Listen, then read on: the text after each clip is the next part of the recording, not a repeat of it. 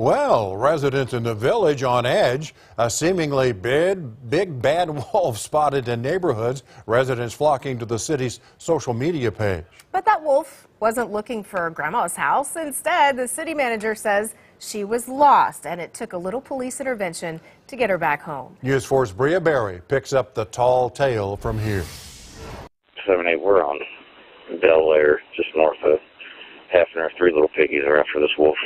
Once upon a time, there was a big bad wolf scaring people in the village.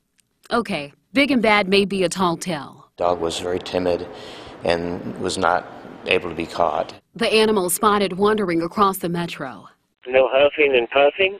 But this wolf is a she, and she doesn't look like she'll huff and puff or blow your house down. City officials say she didn't make a sound. The dog was just sitting there quietly and, wasn't barking or trying to attack anybody. Just kind of seemed like it was lost and needed help. The animal has a collar. Someone owns it, and they are probably looking for it. There are concerns on social media, like this woman who says wolves can jump pretty high. Must have jumped the fence. Obviously a little unusual that it is a mixed breed, possibly part wolf. But obviously nobody knows for sure. It turns out this wolf is a hybrid. She is part wolf and part Alaskan Malamute.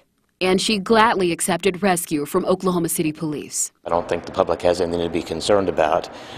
Just another loose animal that needs to be captured and taken back to the owner. A happy ending indeed. The big bad wolf is in custody. Bria Berry, Oklahoma's News 4.